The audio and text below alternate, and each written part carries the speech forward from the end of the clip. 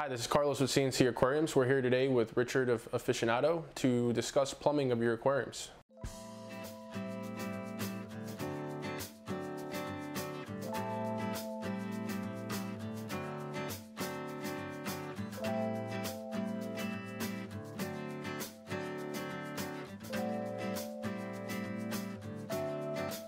We're using his tank as an example. Today we're going to be going over PVC, tubing, how to put your system together using the proper tools, what tools you should have, preparations you should do, and put it all together. And hopefully you guys like it. First step is planning your aquarium. Not all of us have the luxury of knowing every piece of equipment that we can have or want to have in the system right off the bat, but it's always good to have an idea of what you're looking for to have at the end when you're all said and done with your setup. So you can plan out. We're planning out to have a couple reactors, an algae scrubber, pump, return to this tank, all these things that you want to take into consideration. Once that's done, you put together a sketch. It doesn't have to be perfect, doesn't have to be on a computer screen, but at least it gives you an idea of what parts you're going to need, how many T's you're going to need, so on and so forth. I like to draw it out so it's all in front of me, just have an idea of how I'm going to do it together, put it together. And then you start buying your parts. So the biggest thing is, what parts do I need? What am I going to use? Figuring out what fittings, what sizes really are required by the pieces of equipment they're using, such as your pump, such as your reactors, flow rates you have to take into consideration. But generally, most of the things are going to be in either your 1 inch, your 3/4, or your 1/2 inch fittings. The biggest things, number one, most overflow boxes require bulkheads. Bulkheads are for the mere purpose of sealing your tank off from your overflow box, but giving you the chance to connect it to your plumbing. All right, so for this here, this is going to go, this is your flange, this is going to go on either your glass or your acrylic, followed by the hex nut that's going to close up the gap and perform a proper seal to your aquarium. The biggest thing with this, guys, is that some people talk about siliconing, gluing. You never want to glue your bulkheads. Bulkheads are meant to just be pressure tight. Once you get to the tight part, maybe 1.5 extra turns, that's it. Over tightening can cause leaks. Under tightening can cause leaks. Big problem with a lot of people have. So that's number one tip. Secondly, your ball valves. Now, this is a little bit more of a ball valve than most people need because we decided to go with couplers on both sides. You have ball valves that have unions on one side and a slip fitting on the other. You can do threaded fittings. You can do just a straight ball valve. All depends on the purpose of your setup and what you're going to tie into your setup. So we wanted to have very accessible to all of our components.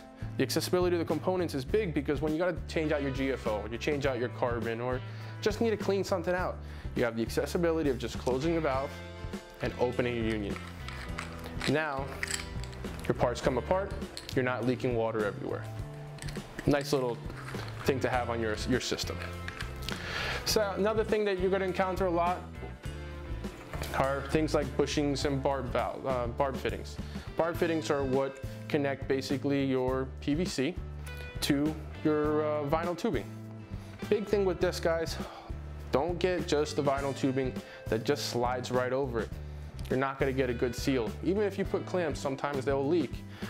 You want to have it slightly snug over the barb fitting, and then what you do is you just heat up the vinyl tubing with some hot water and then slide the tubing right on. It's going to give you a good seal. You clamp just for extra protection, and you're good to go. These come in a variety of sizes as well. The main sizes are going to be your 1/2 inch, 3/4, 1 inch. Your bushings are one of many PVC parts you can use on your aquarium. Won't go into all of them because we'll be here all day, but you'll see the variety of ones that we're using on this build today. So after the PVC parts, you got to think about the tools. Without the tools, you can't put a tank together properly. You're going to need your PVC cutters. Very important. You can use a hacksaw. Works very well. You get clean cuts. However, you're going to spend all night hacksawing the PVC. This will get you a nice clean cut as well as an accurate cut. So decent little investment. I would highly suggest buying them if you're going to be doing any work with PVC now or in the future. The biggest other thing is have a decent sized wrench. You're going to need a wrench to make sure you get that bulkhead, just that quarter turn or half a turn extra tight, just so you're good, as well as some of the threaded fittings that you want to make sure on either pumps, barb fittings, stuff like that are all nicely sealed in together. After your tools, I would also consider them tools too, are going to be your PVC glue, your PVC cleaner, Teflon tape. These are very, very important things to be putting an aquarium together using PVC. Depending on the PVC that you're going to be using, is going to be the glue that you're going to use. I generally like to just use a good cleaner and a regular PVC cement. However, if you work with spot flex tubing, PVC I should say, we're not using that today, but with spot flex you want to make sure you use medium to heavy glue because of the flexibility. You need that extra weight and that extra bond that is created with that medium body PVC glue. Other than that, I like to keep a drill on hand, a little Dremel sort of tool in case you need to trim pipe a little bit differently. You have a little bit more accessibility that way, or versatility I should say. And a screwdriver. Can never go wrong with a screwdriver. So these are the few tools that I always recommend to have on hand or access to them because you may eventually need them or definitely will need them. All right, so guys, next we're going to talk about getting to execution. Before we can actually execute, what I like to do is I like to lay out the equipment where it's going to be, such as your skimmer, your, in this case, algae scrubber, reactors, pumps, all that kind of stuff. So you can kind of start lining it up properly and have an idea of how much pipe you're going to need, where the measurements, what cuts you're going to make, so on and so forth. Once you got that started, then we can start actually executing it. What we've been planning for, putting all this work together and start putting this tank together. Personally, where I always like to start is at the overflow box. That is where your first contact of water into the tank and out of the tank. So I like to start there. So we plumb up the bulkheads and the intakes as well as the return, and then we start going from there. After that, we're going to start plumbing underneath the aquarium with our ball valves, our elbows, everything that we've laid out. And our goal at the end of the day is to get as close to that sketch or that drawing or that idea that we had in the beginning to come out in person, in real life, underneath your aquarium. Does it always come out exactly? No. But we're gonna get there, we'll get as close as we can each and every time. And as you guys do more tanks or plumbing and renovations or adding equipment, you'll get better and better every time you work with some PVC and vinyl tubing and stuff like that.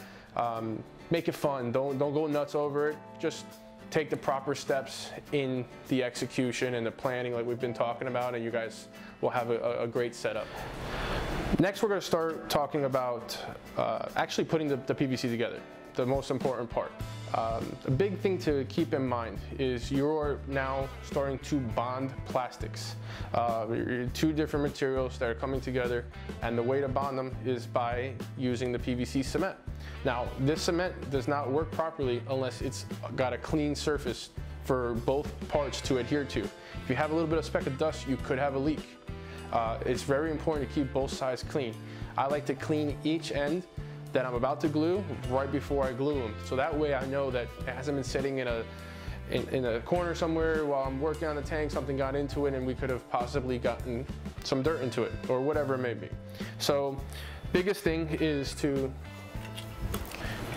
use your PVC cleaner first. You want to clean the inside of the fitting, whether it be an elbow, a T, whatever that you're going to start gluing, you got to use the cleaner. The other side is going to be your PVC pipe that's going to go into it. Those two need to be cleaned well. Give it a second or two to dry. It doesn't take very long. Once it's dry and you're ready to glue, now you use your glue. During the gluing process, we'll show you how I do it. You want to make sure you get enough glue on both sides of the pieces that are being put together, and kind of give them a couple turns. So make sure that glue gets in there real good, so that now all the parts of the the PVC are starting to bond. Now the chemical bond will happen in a matter of a few seconds. It's not going to take long. Some like to let it sit 48, 72 hours. It's, to me, personal preference. I like to give it about 24 hours if I can before we start putting water in it, and you should be fine. All right, so guys, like we talked about, the first place I start always is the overflow box. Here we're going to be talking about the return first. Obviously, you got to take off the nut off the bulkhead. The gasket always goes on the top side of the tank, not where the nut goes. Because this is, you can't see it, but it'll actually be at a slight angle. So if you put this rubber gasket on the bottom side, you'll never have a proper seal. Mistake I see a lot too when I'm redoing tanks. Flange always on the top side of the bulkhead. I can't stress that enough. Right now we're just using white PVC to mock it and bring it down to the hole, because obviously it's a taller tank and not all of our arms get down there. So go ahead and do that.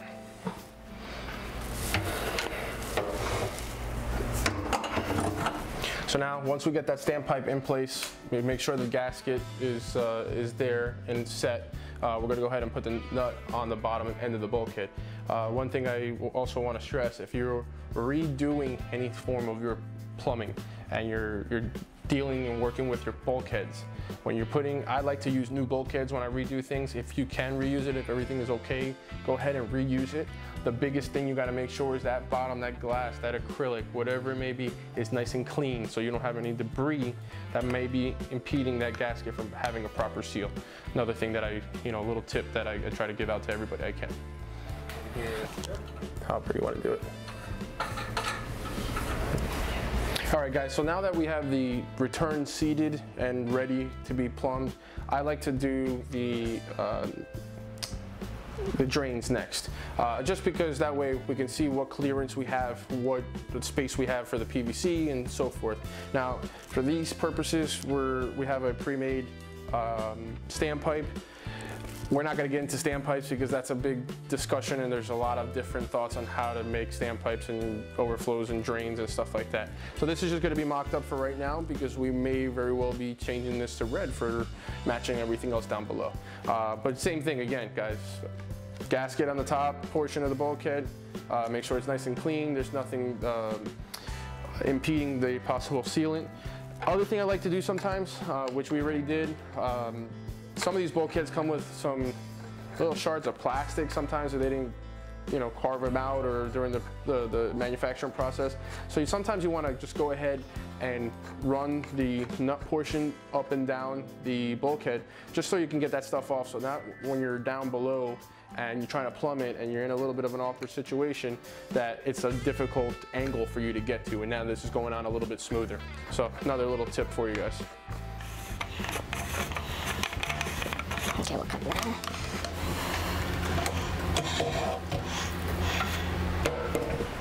So you guys, sometimes this is exactly what I was talking about in terms of bulkheads and a little bit of imperfections that could impede the nut going on there. So just keep in mind and check the bulkheads out and run that nut portion up and down the bulkhead, just to make your life a little easier when you're completing the process.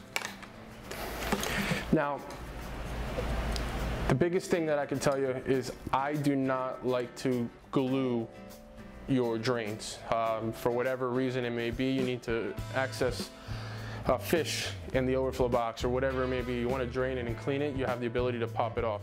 I don't like to glue them. Some people do. It's just a no-no in my eyes. But you always have to glue that return, because it's under pressure. Water's being pushed up and out. That's where you can have some problems too, and you have a waterfall in your tank. All right, guys, next part is starting to cut the pipe, PVC. The cutters that we have today are a little bit smaller than the 1.5 inch pipe that we have for our drains. So I'm gonna have to go outside and use a power tool, my little Dremel, to make a nice cut here for this size PVC. Big box stores, they do sell bigger cutters, but because we're not using that much of it today, we didn't need it. Biggest thing is not something I came up with, but they always say measure twice, cut once. I like to measure 3 times and cut once. Measure, measure, measure. Make sure the measurements are good. A few things that you should always take into account when you're measuring for PVC. The biggest thing is the space in the bulkhead before the end of the fitting. Very similar to your unions or your elbows. They all have basically a stopper where the piece of PVC stops. That needs to be accounted for. So what I like to do is just grab your measuring tape, put it into the fitting. Okay, for example, this here is 1.25 inches that is needed just to go into the fitting. Once you have that, now you have the distance between this edge of this fitting and the next fitting that you're going to be cutting or splicing into or connecting into or gluing into, however you want to say it. So that's the biggest things that you have to take into account when you're measuring. If not, you don't take that into account, you're going to come up short, or you might come up long, and then you're going to have things that are not even and coming out all weird. So make sure you do that. With this type of PVC, right now I need my first cuts. I need 2 of them because we have 2 drains. I need 6 inches of PVC pipe. So what I'm going to do, is very simply, is just grab your tape measure. I just use a Sharpie and make your mark. Some people grab a piece of paper, wrap it around, make a circle around. You can do that. When you're using the smaller cutters, you don't need to because it's going to cut it for you. In this case, we should be okay. So that's it. So we're going to go ahead and cut this pipe, make a few more cuts, and start putting things together. All right, guys, we're back, and we just got a lot of the overflow plumbing set up and set, dried, glued, the whole 9 yards. You can see we have 2 drains and 1 return that's coming into the tank. Right now, we've plumbed the drains completely and into the sump, into the first chamber, where it's going to now be overflowing into your filter sock area and your skimmer and down the whole line. Next is now plumbing the vector pump, the return. What we're going to be doing here is we're going to be cutting a few pieces of PVC, and the next part, the plumbing supplies that we're going to use is this 1-inch ball valve true union on both ends. And what we're going to do is we're going to have it right about here, so we have some more control. God forbid if we need to take down the system, being that it's all modular, we could do it from here. We can cut off the water supply straight from the tank. There's a million different things that can happen that this could be helpful for. Now, obviously you can see these big monster ones, these are the 1.5 inches that we did as well, so that in case we have to take out the sump for whatever reason, for 100 different reasons again, there's accessibility. You can just turn the valves here on either one, and then just disconnect the union side that you need to disconnect. Obviously, we want to leave it open because we want as much flow as we can. Now, you can see we took the standpipes all the way down to just about 3 inches below the bottom. You'd say, why are you doing that? Well, we don't want to put it too close down to the bottom for the fact that you're going to reduce flow out of that 1.5 inch pipe. You want to make sure that the water can get out of there sufficiently. Too high, you're going to have a lot of water breaking, and depending on the water level, you may actually even have some splashing. So we wanted to keep it a little bit lower so that some of those bubbles and that turbulent part can kind of get dissipated as low as possible, but not too low. But like I said, what we're going to do now is we're going to cut some pieces and measure some pieces and show you how we glue the PVC together, and we'll go from there.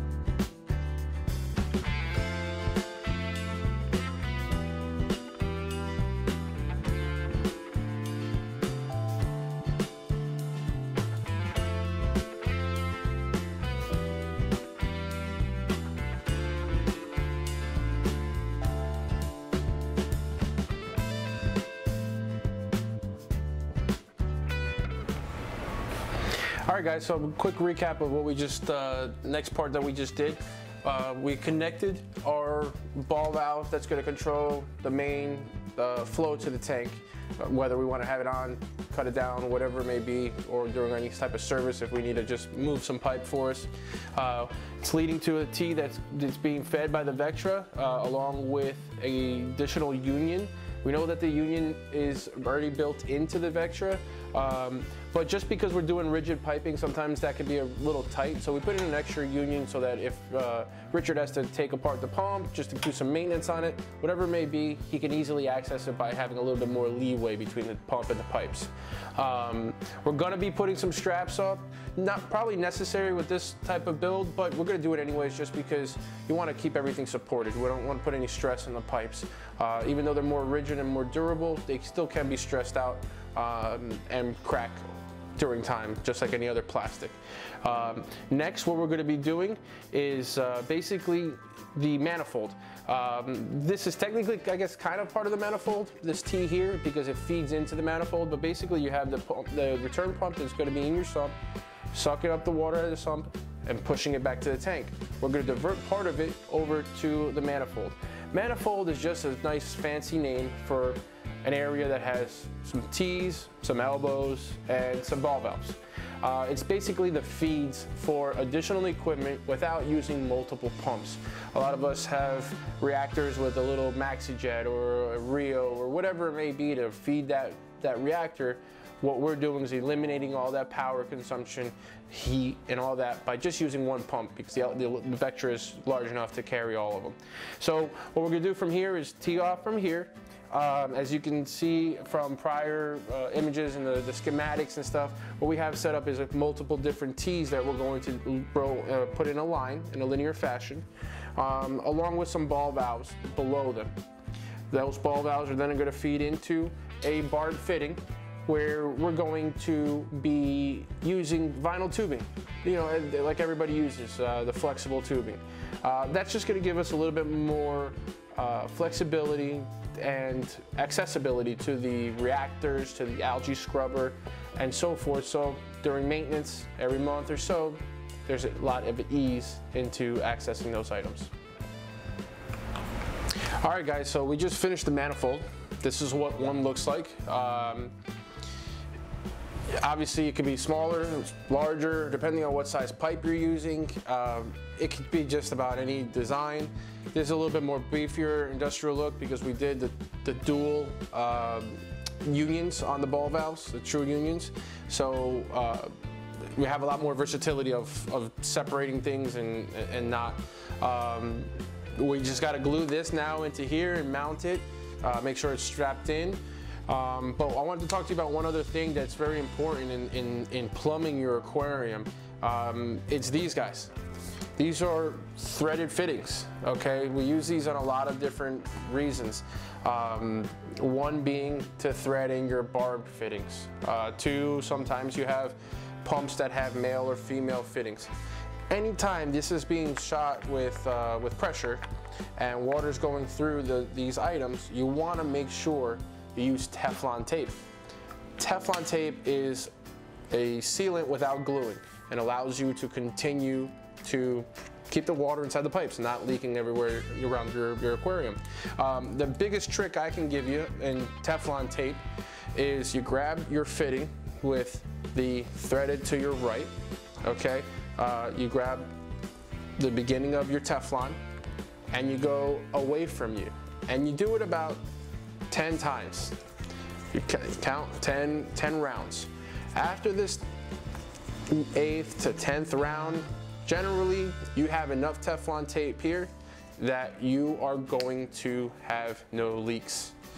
It might be tight to get it on there. Use a wrench. Just get it to make sure that you got a tight fit, because now with this, you're not gonna have any leaks. And that's what we want. We wanna make sure you don't have any leaks on the aquarium when it's done. So stay tuned, we're gonna finish up this here, glue it, get these fittings on, and then put the rest of the equipment in its place and almost wrap this thing up.